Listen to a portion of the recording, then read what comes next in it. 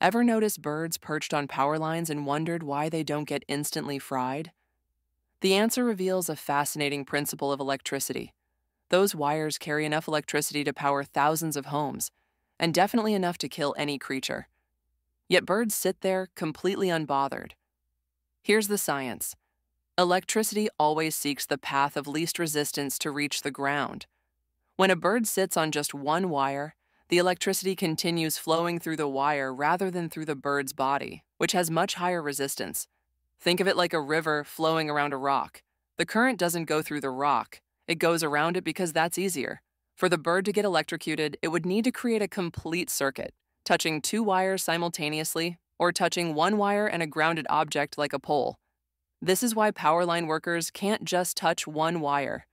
Humans are usually standing on the ground, creating that fatal circuit. Birds, meanwhile, are completely isolated on their single wire perch.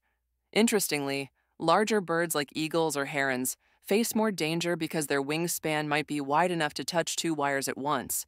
And during rain, wet feathers become more conductive, increasing the risk. So next time you see birds lined up on power lines, you're witnessing a perfect demonstration of electrical physics, where being isolated is actually what keeps them safe. The same principle that could kill us is precisely what saves them.